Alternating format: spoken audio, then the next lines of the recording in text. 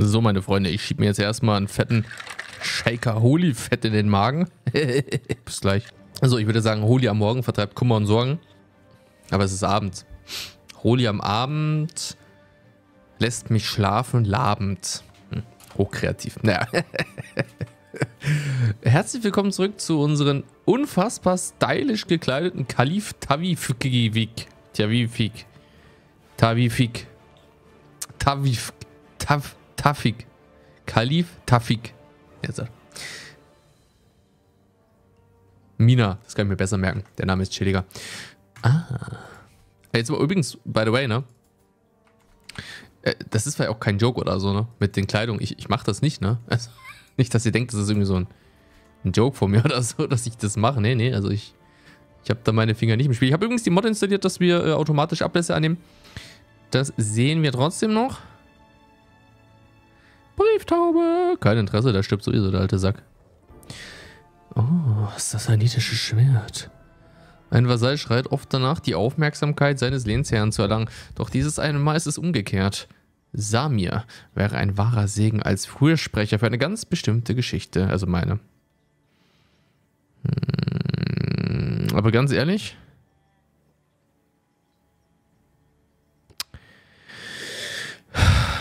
Echt jetzt? Warum muss ich denn die ganze Zeit für alles Gold zahlen?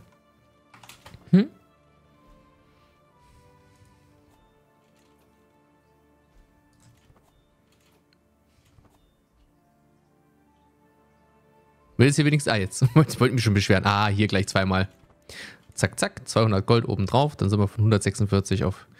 Ja, nochmal Ablässe. Oh, ich liebe es. Es ist wirklich traurig. Ich sage euch ganz ehrlich. Ich bin ja jemand... also ich habe früher stark auf Effizienz gespielt. Jetzt habe ich es ja zumindest leicht abgewandelt, dass ich sage, ich spiele teileffizient und ein bisschen... entspannter, ein bisschen auch auf Bezug die Charaktere ohne Geschichte und so, aber ich kann nicht, also bevor ich nicht in meine eigene Religion Kommunion reinnehme, ich wüsste nicht, was alles passieren müsste, dass ich das nicht machen würde.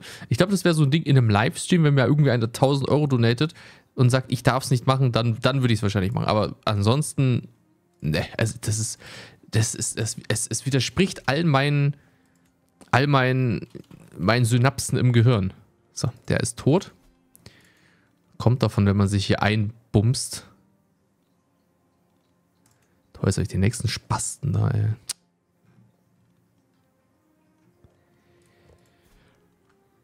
Wäre der noch schlechter?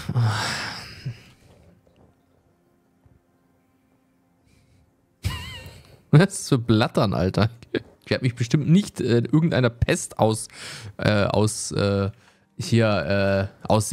nur um irgendwelche Leute zu besuchen, weil ganz geistig bin ich ja jetzt auch nicht. Ja, huldigen. Das ist immer das Einzige, was mich freut, wenn einer huldigen kommt. Bekehrst du noch? Ja, das Scheichte von Gina. Al-Gilat. Es kommen dann wieder irgendwelche Leute, die sagen, das sprichst du ganz falsch aus. Was ist das denn für ein Scheiß? Was für Weltuntergang? Die Kuhpocken.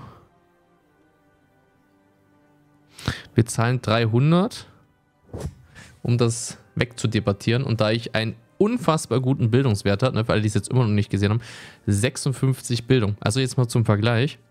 Das ist in etwa so, als wenn ihr mit einem Großkampfpanzer 2000 vor Christus gegen eine Stammeshorde von 50 Bauern kämpfen würdet. Der Großkampfpanzer voll ausgestattet mit Treibstoff, Versorgungswagen voller Mannschaft, Munition und der Garantie, dass er für 10 Jahre ohne Probleme läuft und schießt und fahren kann. So in etwa kann man die 56 Bildung auslegen. Deswegen können wir auch immer alle Events mit Bildung, auch jetzt ist der echt abgenippelt, deswegen können wir immer alle Events mit Bildung auch immer spielend einfach gewinnen.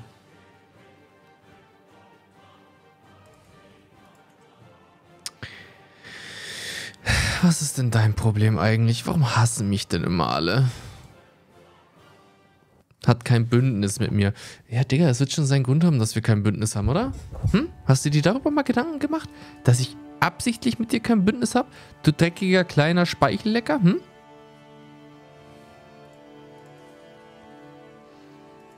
denkt er eigentlich, wer er ist, Alter? Absoluter Disrespect mir gegenüber. Hier auch wieder Diplomatie-Herausforderung. Ja, wir schauen natürlich nebenbei, dass wir jetzt unsere Heldentaten ein bisschen pushen. 43.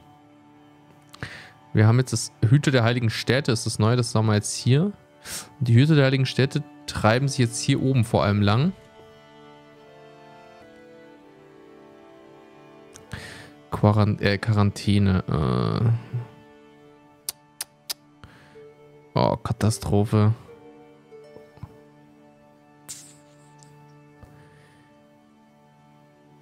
Nee, mach mal nicht. Heute wird es keine Quarantäne geben. Quarantäne oder Quarantäne? Normalerweise ist es ja Q, Quarantäne. Aber man spricht das Q ja nicht als Kurs, sondern eher als K, eine Quarantäne. Oder Quarantäne oder Quarantäne? Jetzt bin ich... Moment, es gibt doch diese super netten Programme. Quarantäne. Quarantäne, ja super, ich will eigentlich nur das Wort. Quarantäne. Deutschland, Quarantäne. Ah, mit K, schau. Quarantäne. Also man spricht es nicht Q, also nicht Quarantäne, sondern Quarantäne. Da kann man sehen, die Sprachen sind so bescheuert, Alter. Eigentlich hätte ich es ja wissen müssen. Aber ich war mir jetzt nicht ganz sicher.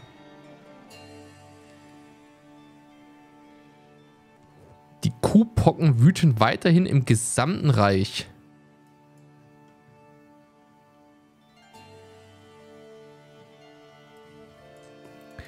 Die Seuche wütet weiterhin in meinem gesamten Reich.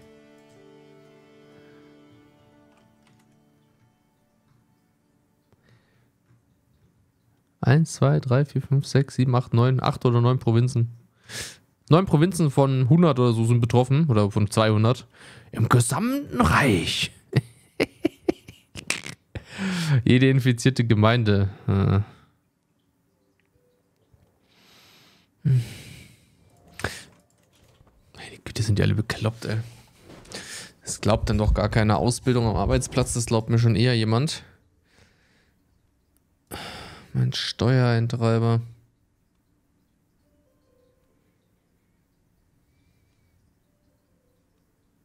Ja. Das ist sehr gut. Plus Ablässe, Ablässe, Ablässe. Und jedes Mal, wenn da steht Ablässe erbitten, bekommen wir wieder 100 Goldstücke in unsere fetten, geilen Taschen. So, habe ich noch eine Provinz in meinem Besitz, die noch nicht dem richtigen Glauben entspricht? Sieht mir nicht so aus. Sehr schön. Alles erfolgreich bekehrt. Oh, ich hatte 7 von 8, oder? Irgendwas haben sie mir weggesnackt, diese Gauner. Naja, wir bekehren jetzt einfach mal ein bisschen mit. Hier orthodox, Alter. Was für orthodox, ey. Was ist das denn?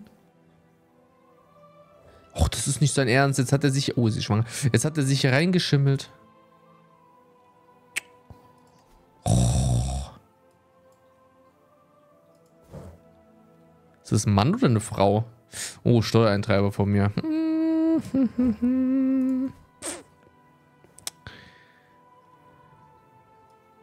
Hä? Hä, der treibt doch gar keine Steuern ein.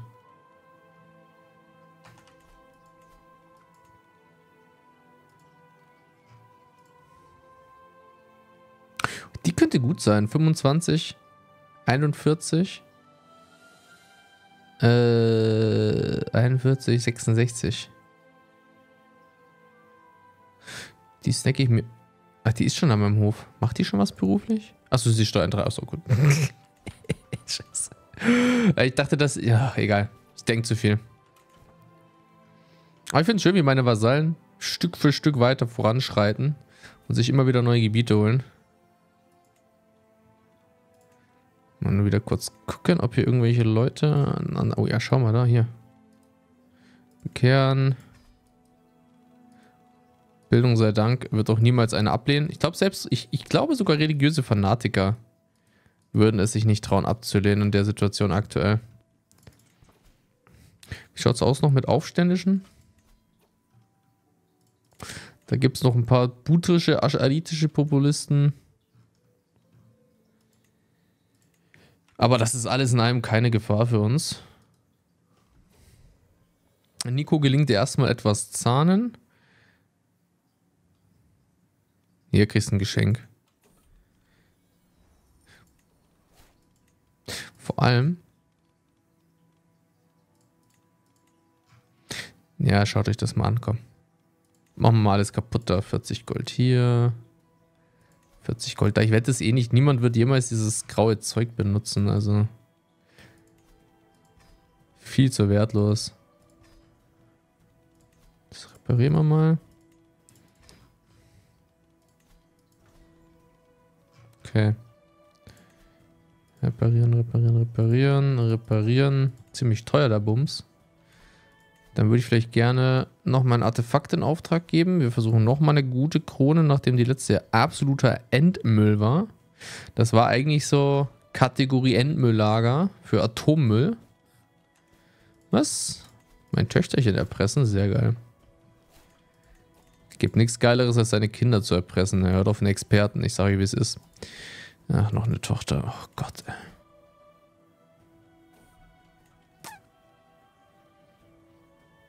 Übrigens auch gar nicht schlimm. Die erbt zwar das Sultanat von Syrien, aber das Sultanat von Syrien, das ist da. Oh, warte mal, nee. Achso, nee. Und da gibt es auch keine Provinzen, die mir gehören. Was erbt der andere? Zypern, ja, Zypern. Zypern ist genauso irrelevant. Ich finde es aber lustig, dass ich... Warum hat der denn das nicht gegründet?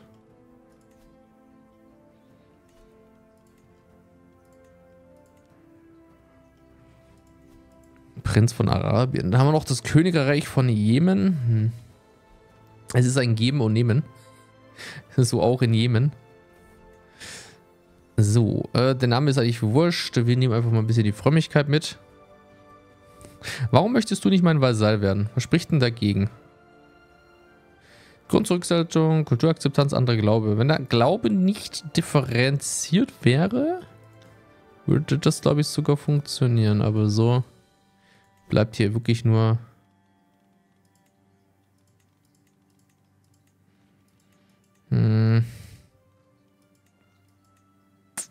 Das ist mir zu teuer, da mache ich wirklich nur die Grafschaft. Ist auch mal wieder an der Zeit, dass wir ein bisschen unsere alten, eingerosteten Knochen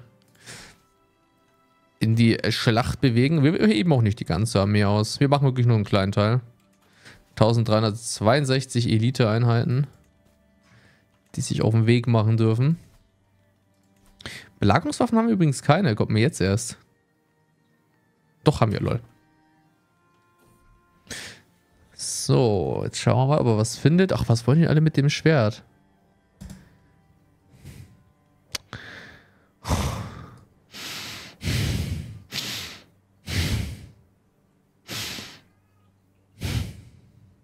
Das ist echt gut, aber ich hoffe, dass es sich rentiert. Ich sage euch ganz ehrlich. Schau ich die ganzen Ablässe an. Saugeil. Bauen wir hier direkt weiter. Müssen wir mal gucken, ob wir noch vielleicht irgendwo ein hübsches Gebäude haben, was wir uns snacken können. Was ist hier denn? Pyramiden von Gizeh. Oder Giza. Ich dachte mal Gizeh. Gut, das weiß ich schon. Oh, Digga, was?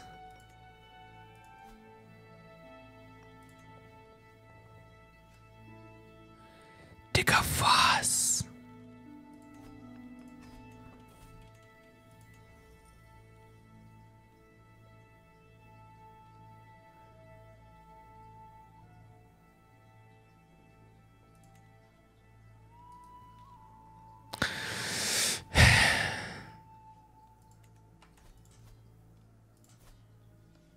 Die hassen mich alle.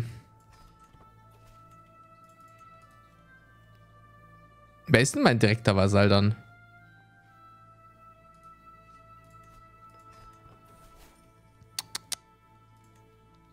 Was ist das denn für ein Wichser?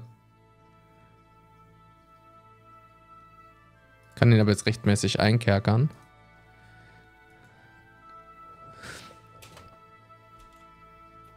Warte mal ganz kurz. Nee, er. Ihn kann ich jetzt einkerkern. Okay, warte mal ganz kurz. Wir bringen erstmal den Krieg zu Ende. Gegen die Gaben. Eine milde Gabe. Und danach kümmere ich mich um Ägypten, weil das wird nämlich wahrscheinlich ein bisschen trickier. Der kurdische Schweiß. Meiner Meinung nach besteht die Gefahr, dass diese Seuche das gesamte Reich ins Wanken bringt. Da machen wir verzweifelte Maßnahmen. Hat auch funktioniert. So.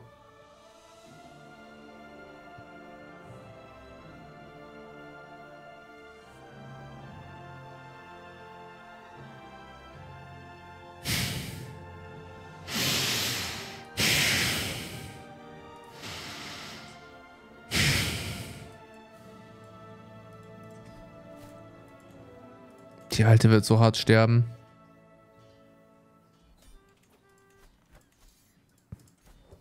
Ich werde die Alte so hart auslöschen.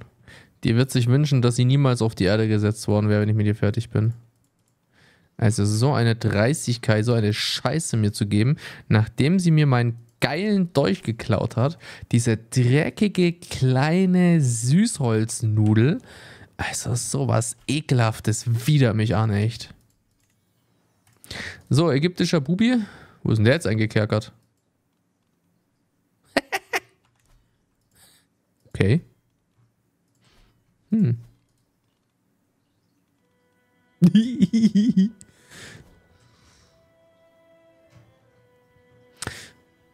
ich muss den Vasall aberkennen, ne? Vasall entziehen. Jetzt darf ich keinen Fehler machen. Warte mal ganz kurz. Kairo ist es, ne? Du gehörst zu ihm. Du gehörst zu ihm.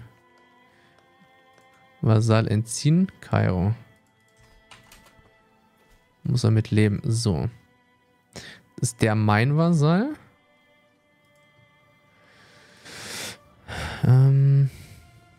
Da muss ich ihm jetzt auch noch den Vasall entziehen. Ich mache mich so unbeliebt gerade, ne? Kairo. So, man macht sich unbeliebt. Aber es juckt mich nicht. Es ist mir scheißegal.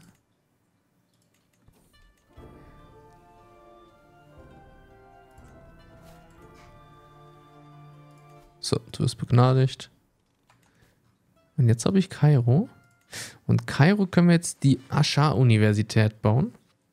Und die Aschar-Universität bringt uns ein Diplomatie pro Ruhmstufe und ein Bildung pro Ruhmstufe. Eine maximale Ruhmstufe ist 6. Legendengestalt. Das heißt, wir bekommen auf höchster Stufe 6 Diplo und 6 Bildung.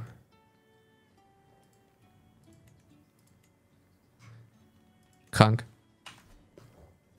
Absolut krank. Aber auch absolut geil. Push mal die Kontrolle ein bisschen.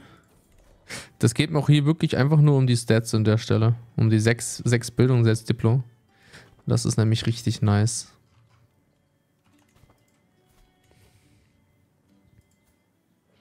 So, sie ist fleißig, sprunghaft, geduldig und nachdenklich. Und irgendeiner hat vergessen, sie auszubilden. Ich weiß nicht, wer es war, aber ist auf alle Fälle ein Dummkopf gewesen. So viel kann ich sagen. 92 Baronien. Langsam, aber sicher schreitet es voran. Der kurdische Schweiß, der schreitet auch langsam, aber sicher voran. Da erpresse ich doch erst noch mal schnell die Untertanen. 1600. 1700. Schau mal, 400 Ablässe. Einfach nur innerhalb von einem Monat. Was wollen die jetzt von mir?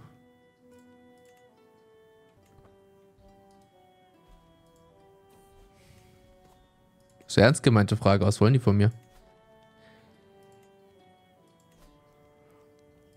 Kann man das einer verraten?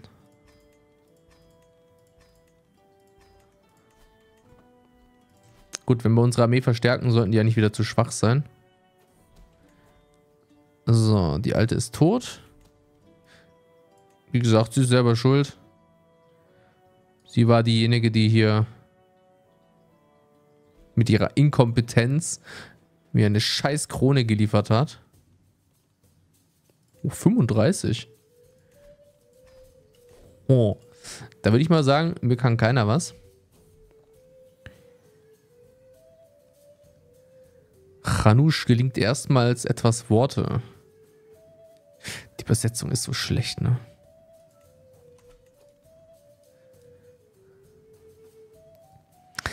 So.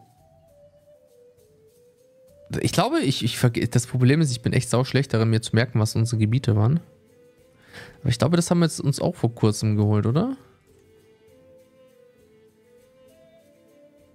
Nee.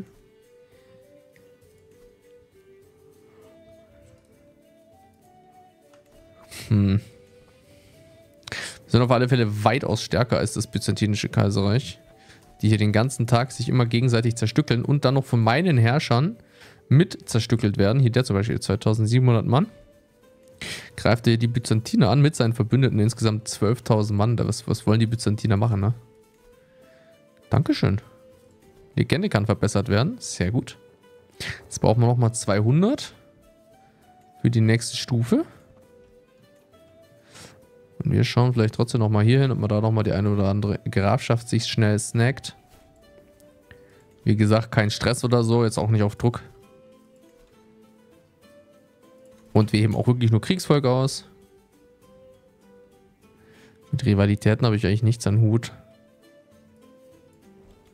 Ah, okay. Ein leerer Thron, du Hurensohn, sagte er zu mir. So, tut Buße, lernt die Wahrheit hinter der Wahrheit, tretet ins Licht. Seit Abdulhamid an den Hof gekommen ist und seine hartnäckigen Versuche, jeden an seinem Hofe zu einem fremden Kult zu konvertieren, das soll sich bloß verpissen, Alter. Von mir aus kann er die Ratten predigen, jawohl, Alter, weg mit dem. Ich bin das Glaubensoberhaupt, Alter. Wie kann er es überhaupt wagen, in meiner Gegenwart was anderes zu predigen? Das ist so, als wenn du zum Papst gehst und sagst, konvertiert zum satanischen Glauben oder so. So, die gute Farida vertritt die verärgerten Händler und die Freien aus Balad. Gulpari, unsere Valia oder unser Valia, versäumt es auch nur die grundlegendsten Aufzeichnungen zu führen.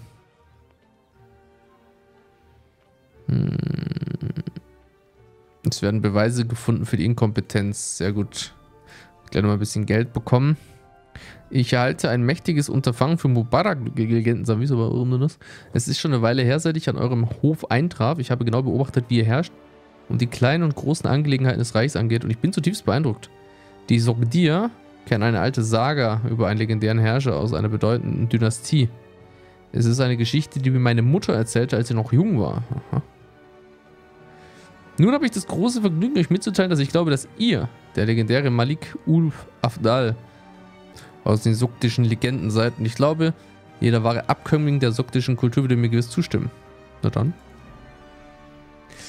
Und jetzt haben wir wieder einen Schatten in der Nacht. Das ist wieder das Leichenfleddern. Das soll er mal bitte sein lassen. Das ist zwar mein Arzt, er darf tun und lassen, was er will. Aber er muss ja nicht zu viel machen, wenn ihr versteht, was ich meine. Wir gehen jetzt hier mal schnell zur Hauptstadt. Meine Erbin ist nicht vermählt. Das machen wir nächste Folge. Ich würde erstmal sagen, liebe Freunde, ich bin raus für heute. Macht's gut, bis zum nächsten Mal. Tschüssikowski.